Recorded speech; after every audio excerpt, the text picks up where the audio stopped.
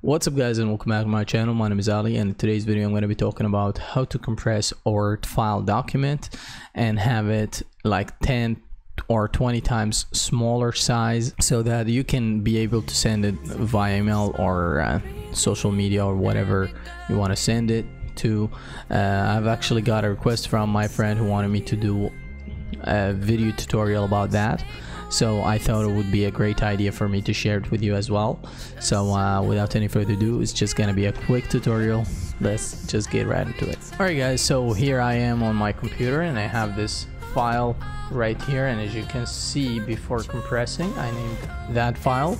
As you can see, the size is 71 megabytes. So if you right click on it, go into properties, you will see that the size is 71.6 megabytes right here.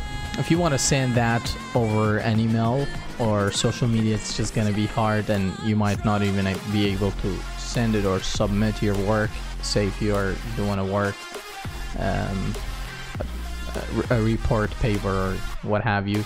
Anyway, so what you want to do first of all is opening that file, go into Word. So as you can see, I have added some quality pictures of my setup right here. So what you want to do is just click on the picture, and normally the file is big because of the pictures, right guys? So you want to click on one of these pictures, and then you want to select format.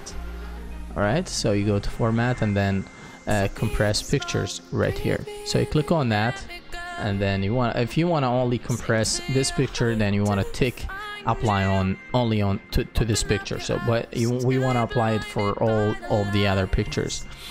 So you want to tick that, and then you want to select email right here to minimize document size for sharing. So that's going to allow you to send these document over email or a Blackboard, or you want to submit it to whatever you want to do. All right, so you want to click on that, and then you want to save the file. So say that I want to save it on my desktop, and then I want to write like after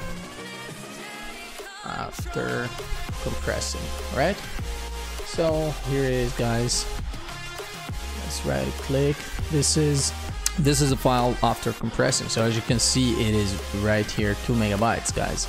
That's a pretty big difference. As you can see, the size is 2.92 megabytes, while before compressing the size was originally 71.6 megabytes. So. All right guys, so this is how you do it guys. I hope you enjoyed and hope you find this video helpful. If you did, don't forget to like and subscribe.